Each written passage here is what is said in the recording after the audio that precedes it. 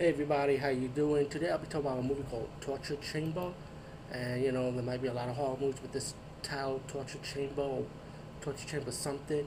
This is from the year of 2013, and I think this is a mix between Italian and American horror. But this movie does have Vincent Pastore and Lynn Lowry. Lynn Lowry you may recognize in other horror movies, and Vincent Pastore, of course, you see his face. I think he was in Sopranos. If I'm corrected. Because he does look familiar though. I never watched Sopranos, but I think I seen his face in the Soprano trailer or whatever.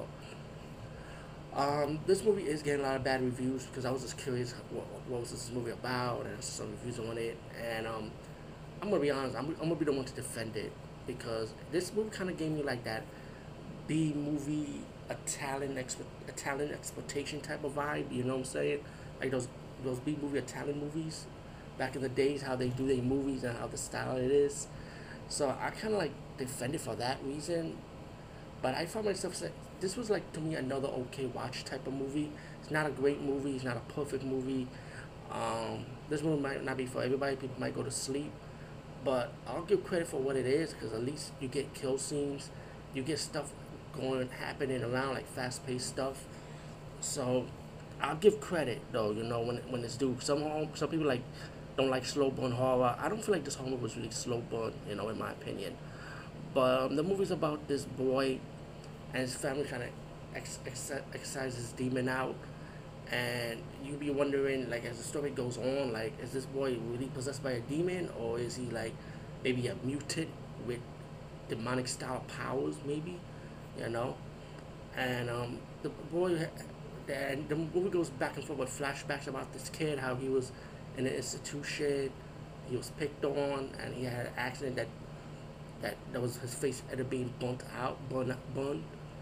He had family issues, his family.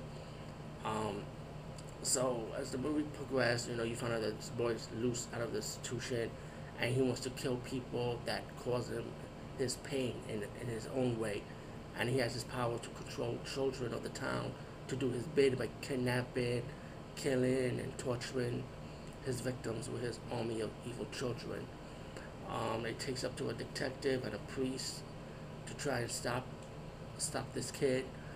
All in all, I thought this movie was like another okay watch type of movie. Like it's not like great or nothing. It's not like you're gonna run to it to watch it a second or third time around. But it just to me this movie just gave me that Italian exploitation B movie vibe.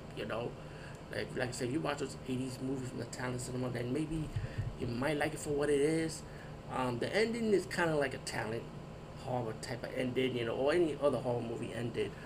But I say try and error, but check it out anyway because hey, I saw it on Tubi TV for free. And again, like I say, when you watch something for free and you gotta sit through the ads, you can't complain about it that much, right? Anyway, have a good night, everyone.